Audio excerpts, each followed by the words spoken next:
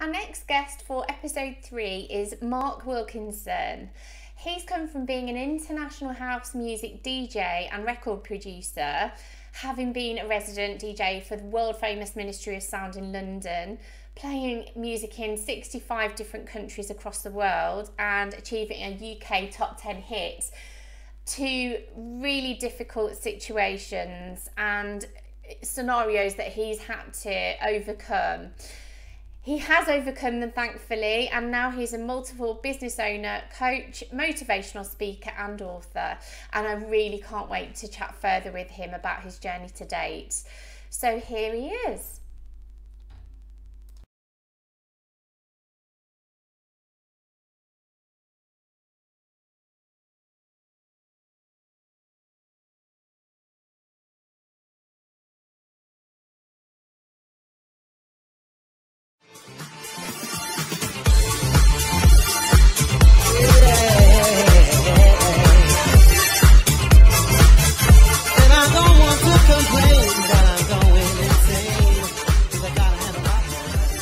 I've heard people say that you only live once. I disagree. I think you die once, but you live every single day. Live in the present moment. It's the best place to be. Hi, my name is Mark Wilkinson. I am the author of Life Remixed. For 20 years, I was an international house music DJ, traveling all over the globe, 65 countries, playing house music, wherever you can imagine, all 4 corners of the planet. It was a great time. Sex, drugs and house music. Hilarious moments, all kinds of challenges. It was a young man's dream in many ways, until it wasn't. I'm glad to say that I've remixed my own life over the course of the last 12 years or so, from that incurable disease and ensuing bankruptcy. It was tough times, but I had to go through them. In every crisis, there is an opportunity. Life Remixed is a bit about my story, and then a lot about strategies that I've used that I know can help you because they helped me. So keep in touch with us. There's more videos coming. We're here to serve. We're here to help. Talk soon. Thank you. Hi everyone, and welcome to episode 3 of the Sheer Business Inspiration podcast and vlog. I'm really excited to have Mark Wilkinson as our guest today. Hi Mark, how are you? Hey Joe, brilliant. Thanks. How are you? Yeah, really good, thank you. It's nice and sunny out there today, so the sunshine helps, doesn't it? It's getting warmer, slowly but surely. Warmer, but to grow it like on the trees and everything. For those who might not be aware of your backstory, can you share a little bit about your journey to date? So I know it's an exciting one. So it's not dull, that's for sure. Yeah.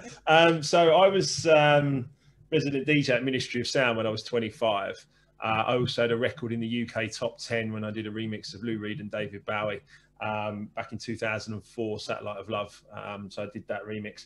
And yeah, I've traveled all over the globe. I've DJed in 65 countries. I've played music to thousands, hundreds of thousands probably in my career. Just about every sort of continent. I just had the travel bug, found music. But if I trace it all the way back, it was, you know, the first time I heard Elvis and the Beatles on my mum's stereo, where I was just like, what is this? You know, and I had this amazing affinity and feeling and goosebumps with music. And that was the starting point. Big uplifting tunes, you know, with the big melodies and that. I was like, this is amazing. I love it. And then, you know, I was like 6 then. And then next thing you know, I'm in my teens and buying all the 80s soul music. And then 1988, I'm 18 years of age, standing in the middle of nightclub dance floors in London and the surrounding areas, just as acid house kicks off, and the whole thing just is like woof. And a big mushroom, yeah. Yeah, it was like, I mean, if you think about, I don't know, the way it goes sort of with music, Northern Soul, and it was punk, you know, New Romantics, whatever, and there was acid house, and I was 18 at that perfect moment, and I just got swept up in this kind of wonderful youth movement of people that just loved music, but some of my addictions got the better of me, shall we say. Okay, well, thank you for that overview. I mean, I'm a huge lover of music as well, and I really love the way that music transforms. You know, you could be thinking about something else, and then a song plays and it transports you to that time and that place. And, you know, I can't wait for live events and live music to be out there and for people to enjoy in person again. as much as I love listening to music by myself, I much prefer to be in a live events environment. So how's the pandemic? Go on, sorry. I was going to say music is the sound of emotions. Yes, music is the sound of emotions. And the other thing I would say about what you just shared there was that it's about the energy of everyone together. And that's what's missing at the moment. You know, they've separated us all, and that's the bit that's missing. And you, me, we all can't wait for that to come back. Oh no, can't wait. Absolutely. How has the pandemic affected you in the way that you work, Mark? Well, it's quite interesting actually, because I've been a business and wealth coach with a guy called Kevin Green here in the UK for probably about 3 years now, and most of the coaching we were doing was using Zoom. It was before everyone else heard of Zoom, to be honest. He said Zoom to people and they were like, Skype? And you're like, no, Zoom. It's a lower bandwidth and it works better and it travels all over the world. And I've got clients in Australia, Japan, all over Europe, some in the States. I mean, we've got people everywhere. And I've been doing that for a while. And so actually, the pandemic didn't change that much for me. I mean, I've got multiple businesses and multiple sources of income. And, one of them was airports, and clearly airports is not going well at the moment. And the other one would be events. So we do event safety and event management. And clearly that's not doing well at the moment. So those things obviously struggled. But other areas are thriving. So, the construction part of our business is flying because construction has never stopped. The coaching part of our business is thriving because I was going to say more people want to be coached, don't they? More and more people want to be coached because, I mean, I wrote Life Remixed. I've written it in the last couple of years, but I had the idea for it like 10 years ago or more. And I wrote it about recovering from a crisis. That was my personal crisis of incurable disease and bankruptcy that took me down in my 30s. So I wrote it. I was like, I'm going to recover from this crisis and I'm going to share how I've done it. And I'm going to use these strategies that I've learned from The Secret and Bob Proctor and Marcy Shimoff and all that kind of stuff.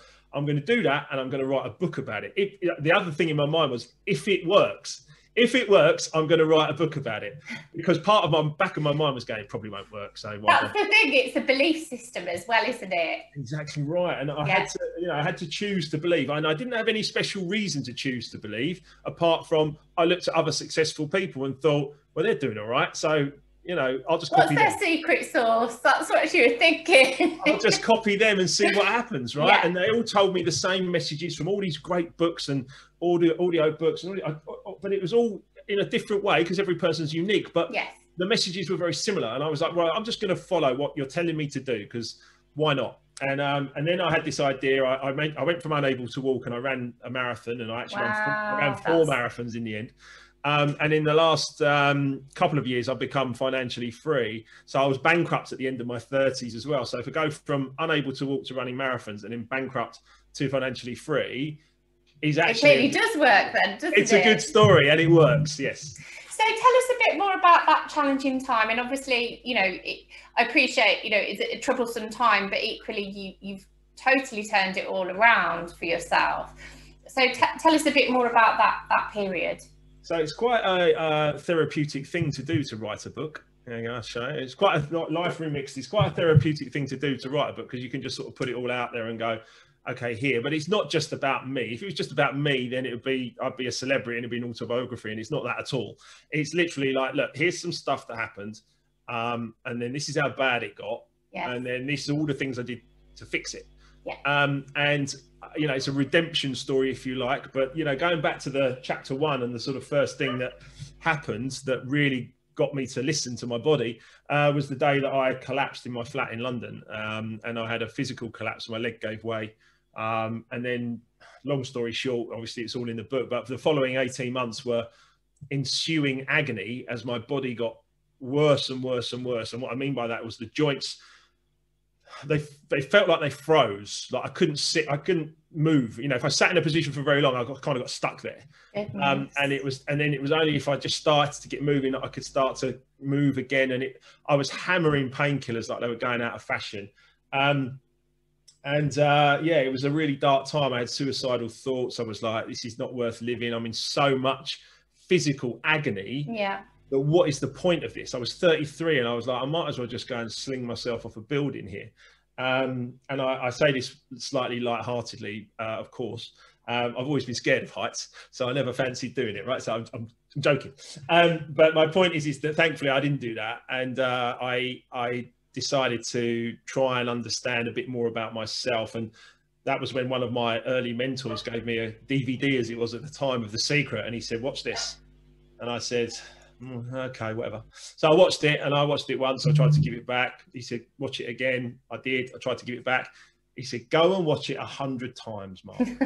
I was like, are you kidding? Like 100 times to watch a film? Are you off your nut? And it was kind of like, you know, but he was serious, and I could tell he was serious. And he was a guy that I respected, because he'd earned my respect in other ways by that time already. So I just went, okay, fine, I'll do it. And I did. And I studied The Secret 100 times, if not more. I could watch it and regurgitate it all to you if you need me to, but probably not. But the point is that, you know, I learned from that. And in there, Bob Proctor said about a dis-ease being 2 words. Yeah. And that was a light bulb moment, because I was like, one, why have I never heard this before? No. Why am I only just finding this out now at 34 years of age, as it was at the time? But also a doctor finally, after 18 months of agony, suicidal thoughts, really in a bad way, a doctor finally said, it was a rheumatologist, he said, you've got an incurable disease. I went, have I?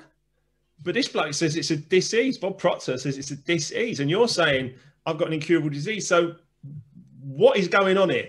And that was the bit. And I was like, right, I've got to study this, and I've got to understand this more and more. And thankfully I've done it, and I've got into my subconscious, and I've created a happy, healthy, wealthy, successful life with relationships and everything else. Yeah. And it's not an accident, Joe. And I think that's the thing, isn't it? I think you have to take the cues, like the things that are presented to you at the time that they're meant to be. And, you know, but equally, for those that aren't aware of The Secret, can you share a little bit about that so that they understand? Because I mean, I do read it, and I am aware of it, but the audience might not be. Well, no, absolutely. And there's a film on Netflix. There is, yeah, I've seen it. It's a newer one, isn't it? Okay, so there's a new film that's like a sort of like a Hollywood kind of film. Yes. There's actually a documentary, a 2006 documentary. Yeah. And that was the one that I watched. Okay. So I watched the 2006 documentary. Then I got the Audible audio book, read by Rhonda Byrne, and then I got the actual book itself, and just started to study and read it. I've got it over here behind me, and it just became more and more clear to me about something called the law of attraction, which is what we think about is basically what we bring about. But there's more to it than that.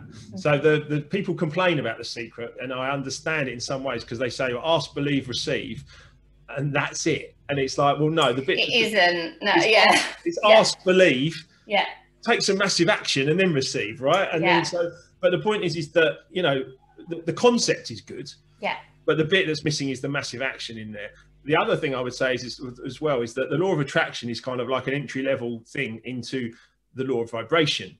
And we are all actually all, you know, molecular structures in a state of vibration. And it's very, very, very interesting. The more you study this stuff, and for me, The Secret was entry level. It was the first thing I needed to hear. Yeah. And I've just gone on and on and on. And there's a great quote that says, when the student is ready, the teacher will come. And I've just devoured books for the last 15 years. But you know, many people read the same books as me and then don't do anything. I've read no, I think you've also got to be ready yourself, haven't you? You've got to be ready and believe yourself, because I think, you know, it's like anything, isn't it? You know, you might be in the worst possible situation. I was going, you know, and this is the purpose that, you know, we created this podcast and vlog, was to give people hope and things to look forward to, and to physically want to understand that there is light at the end of the tunnel and there is a way out of things. You know, if you're feeling challenged or you're, you know, in trouble, you need to ask for help. But equally, you need to be able to help yourself too. And I think that's really important to say, because you could be in the worst possible situation, but you can get yourself out of it. There are ways that you can do that. And you know, can I just read you? Can I read you something? Of course you can. Yeah. Because I haven't read this book yet, but I know I'm going to be. I'm looking forward to you reading it. I'm looking forward to your Amazon review as well, Joe. Yeah. But Bob Proctor wrote, so now Bob Proctor's obviously within The Secret. He's a guy that's inspired me for 15 years, continues to inspire me. But I just want to read this to you because this fits in so well with what you just said. Okay. Life Remix wouldn't have been possible without Mark Wilkinson making a critical decision at the lowest point of his life. Let's face it, our results are the culmination of the decisions we make or don't make. For anyone looking for hope, this book offers an abundance of it. And with hope, you have options. Yeah. So true. There we are. See? Amazing. See, and I think that's the thing, isn't it? I think you have to believe in yourself, and you have to believe in what is possible, and then you take the steps to make that happen, don't you? So undoubtedly the pandemic has rocked many businesses and individuals to the core, particularly as we've discussed the music, hospitality and events industries. What's your take on how those industries can, build their way back up again? We've got a long road ahead. It's not going to be easy, smooth. I know everyone wants June to be, we're all going to open all the floodgates and everybody's going to party. I'd love for that to be the case, but I think there will be bumps in the road, but equally, I think we can handle them. It's just, I don't know what your take is on it. I think many people are so excited about the fact that after June the 12th, we're all free again. And I hope it gets to that point. A lot of people are getting excited about 2021 being the next summer of love. If you remember, like everyone talks about 88 as the summer of love and stuff like that. I think there's a lot of people that are just so chomping at the bit to be able to get out there. And let's hope that it works out perfectly. And I life is about hope. So let's keep, that positive outlook. Yeah. One of the reasons I wrote this book was because, I lived a music career for 20 years. And I did have multiple sources of income, but I had it all in music. So I had a recording studio, and I did productions and remixes, and then I ran club nights, and I DJed for myself and for other people. And, but the problem was that obviously when the internet came out in 2001, 2, 3, people started downloading music, and my income went from £5,000 a remix to £500 a remix to nothing in the space of like a year and a half or 2 years or whatever it was. And that in itself was pretty shocking, but I still had the DJ income, the Friday, Saturday nights income. So I could live off that and still work in the studio during the week. And so it was okay. That kind of worked okay until the credit crunch of 2008-9, when everyone stopped going out. And I detail that in the book as well. And it just went boom when that imploded. And I found myself 38 years of age after having an incurable disease, ending up bankrupt and living in my mum's spare room going, what am I going to do? What's happening? Where did this all? Where did it all go wrong? Where did it go wrong? And so that whole piece was like a real hit to my young ego. My young ego was all about me. Aren't I a great DJ? Look at me. All that kind of stuff. And I wasn't really doing a lot of things for what I would call now the right reasons. But what I did was I just started to study, and I started to learn about multiple sources of income, multiple streams of income that turned into a huge river of income. And I just got it from lots of different places. So I still do a bit of music, and I still get a little bit of income, but probably only 5%, where it used to be 100%. Yeah. But my point is that I've diversified into, I've got a consultancy, I've got coaching, I've got a book, I've got properties, buy-to-let properties. I've got numerous things that I do. Yeah. That all bring money to me the 17 hours a day that I'm awake, and some of them when I'm asleep as well, right? But my point is that I've done this over the last 12 years, and my mission now is to share that with as many people as possible and say, look, here, listen to this and take these actions, because if you read Think and Grow Rich, Napoleon Hill says every 7 to 10 years.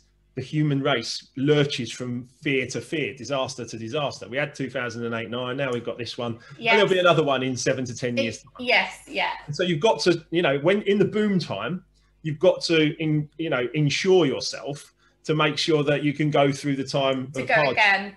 Yeah. And also, they say, sorry to interrupt, they say that from obviously the awful situations, there are so many opportunities that present themselves. So, I think that's the other thing. In every crisis, there's an opportunity. Yeah. And you just have to look a bit harder for it. Sometimes, but it's our mind everything starts in our mind. If I had chosen to do that, you know, jump off the bridge or just finish it or whatever, then obviously I wouldn't be here to tell this story. But the point is that that's how bad it can get when some, you know, but I'm here to tell everybody and just to evidence to everybody to say, do you know what? It's not the end of it. You know, if you lose everything, it's not the end of it. You know what I mean? If the doctor tells you've got an incurable disease, it's not the end of it. You know what I mean? You can fix these things as long as you're prepared. You know, I say this a lot in coaching to people. I say to them, obviously you've got to take action, but I also say that no matter how you're feeling right now, there is a human being who has experienced it before and written a book about it. You know, and I guarantee it, you can find something that will help you. Yeah. Not just me, any author. You'll find a book and you'll go, this person's already experienced this. What did they do? Yeah. And off you go. Amazing. Well, and you mentioned Bob Proctor, which, you know, he's endorsed your book. I mean, he, as you say, is such a, you know, inspiring individual. And how did it feel to get that endorsement from him? I've seen it, and obviously we can share the links to it as well. But that, I mean, that's just amazing, isn't it? I've got goosebumps while you're saying it to me. Yeah. It is amazing. I mean, I've studied with this guy from a distance for a long time, him and Tony Robbins. And I also, as I say, I've worked with Kevin Green here in the UK, who does a lot of sort of similar kind of like property, gold, silver, kind of, that's what Kevin does, business and wealth. But there's certainly the self-development part of it is something that I've really studied with Bob and with Tony, but Bob especially, because he was the first person. He even looks a little bit like my dad, which is odd. Wow, okay. Right? But I watched this thing. It was almost like my dad died when I was 18. Okay. So I didn't really know my dad. You don't really know your parents until you're at least in your 20s, I would say, most of the time. And so my dad passed when I was young. You know, long story, is a bit of it in the book, obviously, of course. But obviously, all of a sudden, I'm 33, 34, 35. I'm trying to work out just what on earth is going on in my life. And then there's this kindly older gentleman in The Secret who looks a little bit like my dad, saying all this amazing stuff. And I'm like, oh, right, what? Okay, tell me more. Tell me more. Yes, and I got into it. And then, you know, literally we've worked with a publisher in the States, and that's how Life Remixed has been released on Hasmark Publishing. And two things happened in the last few weeks that have just like literally, we were on another call. We were chatting away, and all of a sudden I got one of the little emails, ding, you know, up in the top right hand corner of my screen, and it just said Bob Proctor endorsement, the one I just read to you. And I was literally in the middle of a meeting, and I was like, I'm so sorry now, but I'm totally distracted by what's just appeared on the side of the screen. I'm sorry. And I literally went and said, look, I'll come back to you in 5 minutes. And I read this endorsement. I was like, my goodness, that's incredible. And then the week before the release party, I got that, you know, 2-minute endorsement video from Bob. Again, it landed in my inbox, and I just cried. I was crying. No, it's just lovely. I mean, it's a testament to what, you know, what you set out to do, and you're doing it, and you're living it, and that's brilliant. Thank you. What the principles that you teach others? Are there any little nuggets that you could share today for our budding entrepreneurs or people that might have been made redundant and are thinking, I don't know where to start, or, you know, just generally anyone that's in a bit of a rut and they don't quite know how to get out of it? What could you share with us today? Well, there's so much, Joe. There's so much. I mean, you know, let's bed in for an hour and a half, and we'll get I know we could go on for hours. We could. Yeah. So what I would say is that on the personal development side, the quickest way to get yourself back into balance, which is directly a quote from the Science of Getting Rich by Wallace Wattles from 120 years ago. He says the entire process of mental adjustment and atonement can be summed up in one word, which is gratitude. Yeah. Now, for me, to be able to have that gratitude, I had to go through a couple of things. One was forgiveness for myself and everyone else. Yeah. The other thing was acceptance, like total acceptance of myself and everyone else, and then start to feel really grateful. So those things, I love them: forgiveness, acceptance, and gratitude. Those three things are my stalwarts, my go-to things, and they've worked for me over a period of time. And like a muscle, I've just built them and built them and built them. So now I no longer need to practice them because they're in my subconscious, and that's just what I would put into the world. Other things I would say, number one, calm down, speed up.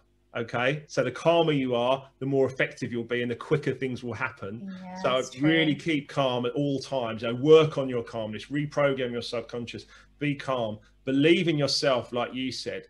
And the other thing I would say is so important is purpose, vision, and goals. Yeah. I know my purpose. My purpose is to bring joy, knowledge, inspire, and create.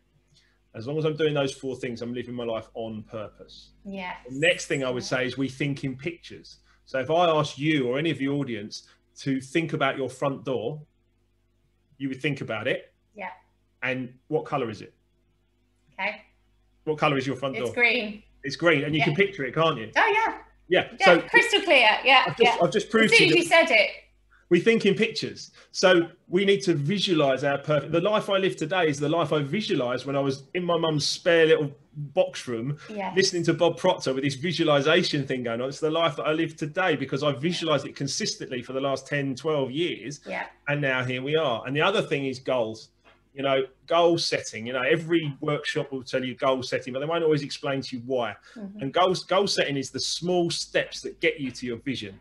And you can break those down. I break them down. I started 10 years and then I go 5 years, 3 years, 1 year, and then 3 months. And every 3 months, every 90 days, you can make a huge shift in your life if you set yourself 90-day goals. 90 days is a nice little chunk of time, but those things, when you start to see those things start to happen, so if you say, right, in 90 days time, I'm going to have this qualification, or in 90 days time, I'm going to have another buy-to-let property, or in 90, whatever it's going to be, 90 days time, I'll have a fantastic coaching program and it'll be out into the world. As long as you take those steps, as soon as you start to see them happen, you go, well, I thought about that and there it is. Yeah. And then it proves it to you. And then you can take that into, you know, the last thing I was saying is that Think and Grow Rich by Napoleon Hill, incredible book. He says the definition of a genius is someone who can, like an aircraft sort of thing, can take off and actually look far into the distance without all the little hubbub of he said, she said, and all the little noise that human beings make that can knock you off track, but can actually see far into the distance. Like I can see the rest of my life. I know what the rest of my life is going to be like. I'll be on this planet for 30, 40, 50 years more, you know, hopefully.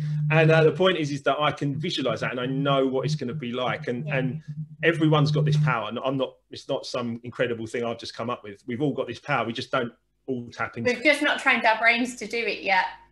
Yeah, I'm with you. And those, I mean, that's really great, valuable insights there. So thank you. Who inspires you? Most of the people I just mentioned, to be fair. Marcy Shimoff is an incredible woman. I just interviewed her the other day on my YouTube channel. What a powerhouse she is. So yeah, Marcy Shimoff, Bob Proctor, Tony Robbins. But one of the things I would say, and it sounds a bit sort of, you know, well, no, I would say Kevin Green as well, Lewis Senior, who runs a company called E-Colors, Danny Ramlin. I get inspiration from so many sources. Yeah. But the other thing that I do, and I hope this comes across in the way it's meant because I want it for other people, really, is that I inspire myself. Yeah. You know, I literally get up out of bed every day. I feel grateful. I do a bit of exercise. I drink some water.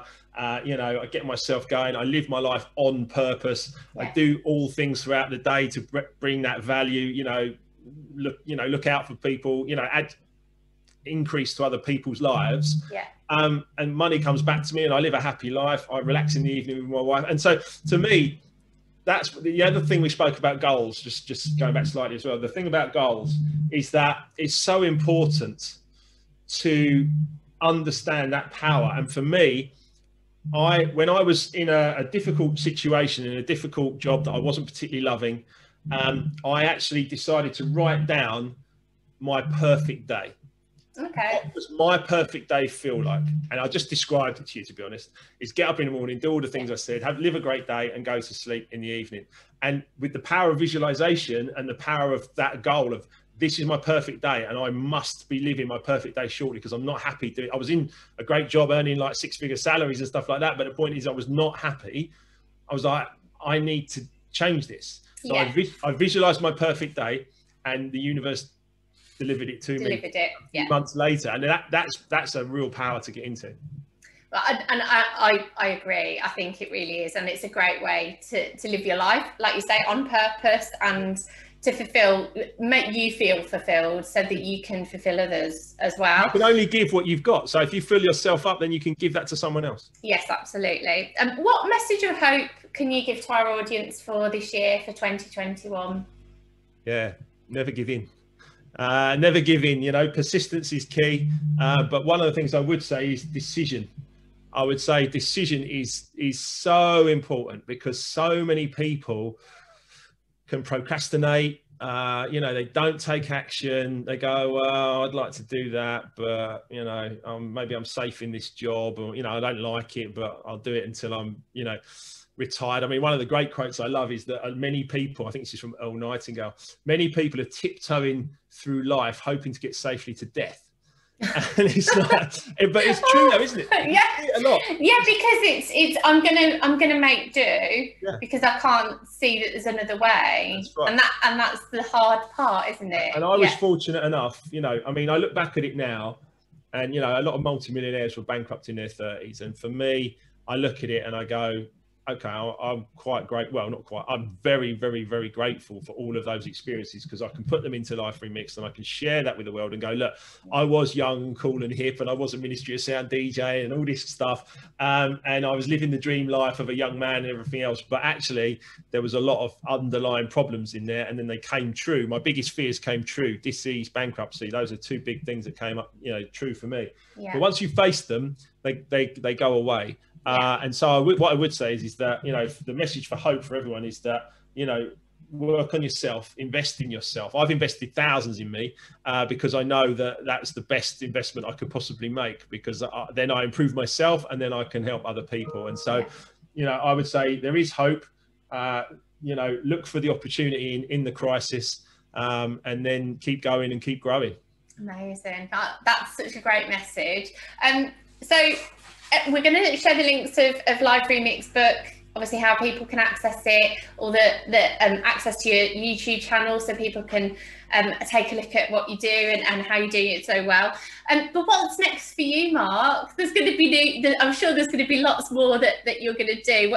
What's your aspirations for the year, and beyond that? Someone said to me that when you release your book, you're 5% done.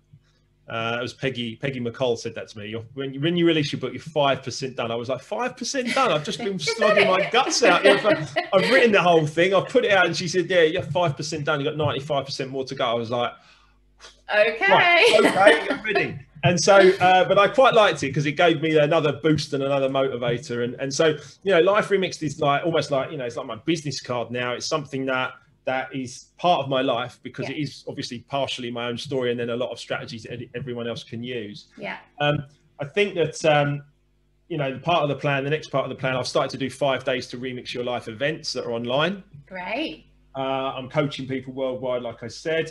And one of the things I'm looking to do is to reconnect with my old Ministry of Sound buddies. And they've got a big, not just the nightclub, they've got an event space. So I'm looking to do some like live events there for say 100 people to start with, and people can come in and just listen to the stories and understand a bit more, and hopefully learn more about themselves and everything else. And then after that, then obviously if they want more time with me and more coaching with me, then of course that's something that I'm happy to share. So that's a big part of it. There will be more books. This one took me 10 years. The next one will be quicker.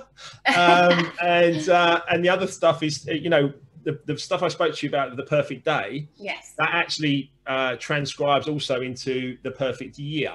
And the perfect year for myself and Emma is not to be here in the cold, dark winter months, to be honest.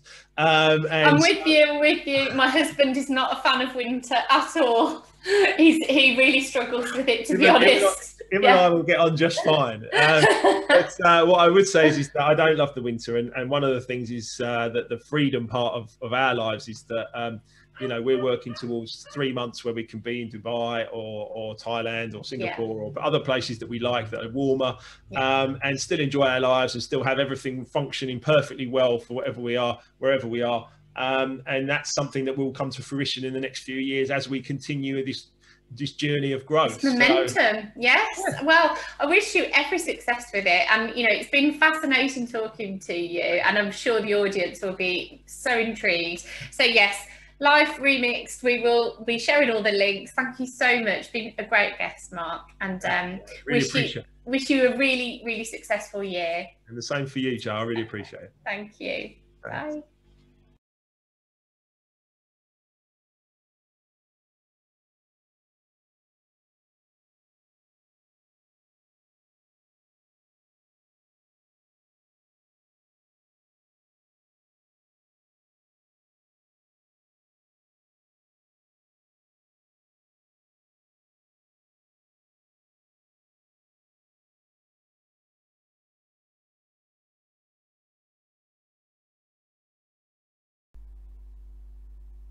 Thank you so much, Mark, for taking the time to chat with me today.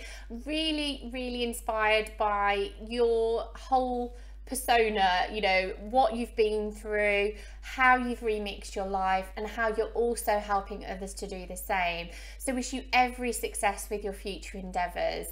We will be sharing links on how you can get Life Remixed, but also all of Mark's social handles too. So please do feel free to reach out to him directly and connect with him.